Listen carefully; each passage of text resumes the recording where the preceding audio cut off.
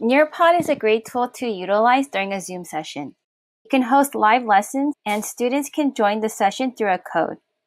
During the Zoom session, students can interact with the lessons and submit their work. Through the share feature, you can share students' work or even a result of a poll with the entire class. Each user will be forced to see the screen that you share. This can promote engagement and student participation. By utilizing the share content feature on Zoom, students can also see a live feed of the lesson. As you explain your lesson using the Nearpod, students can follow along visually while listening to the explanation. Through these features, you can increase engagement while monitoring the student's understanding. I will now demonstrate how to host a Zoom session and share a Nearpod content. Step 1. Start your Zoom meeting. Step 2. Locate the button that says Share Screen and touch Screen. Step 3. Click on Start Broadcast. Then, on the Zoom end, the students will be able to see your screen. Step 4. Load your Nearpod session. Step 5. Click on Code to share your Nearpod code with the rest of the class. Now your students are ready to watch the live Zoom feed of your explanation while interacting with the Nearpod lesson.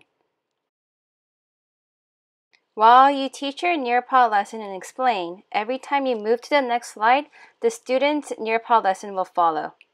This is a sample of a live Zoom feed. As I demonstrate how to locate alternate interior angles, the Zoom session is recording and sharing my work.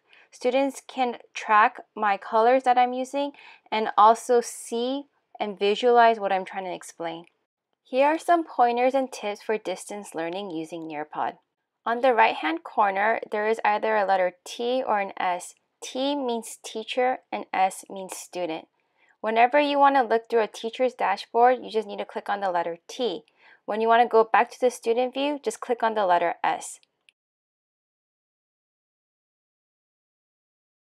When you want to demonstrate or explain a concept, going on student view helps. As you annotate the slide, students can follow along.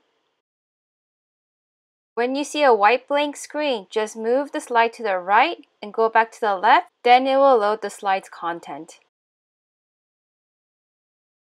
As demonstrated before from a student's view, now you can interact with the slide and students will be able to see your model. Tip 2, you can also monitor the student's participation level and you can also show the student's name or hide their name.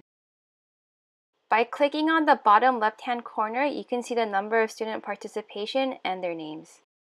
Tip 3, use multiple devices. My students found it easier to use their personal device such as a cell phone or a laptop to watch the Zoom session and to use their iPad to interact with the Nearpod lesson.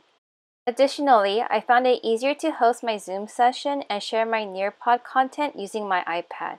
Then, I also used my laptop to co-host the Zoom session to monitor student Zoom activity, and I also loaded the Nearpod website using Google Chrome to observe from a teacher's view, to see students' activity, identify the class learning needs, and to explain any misconceptions.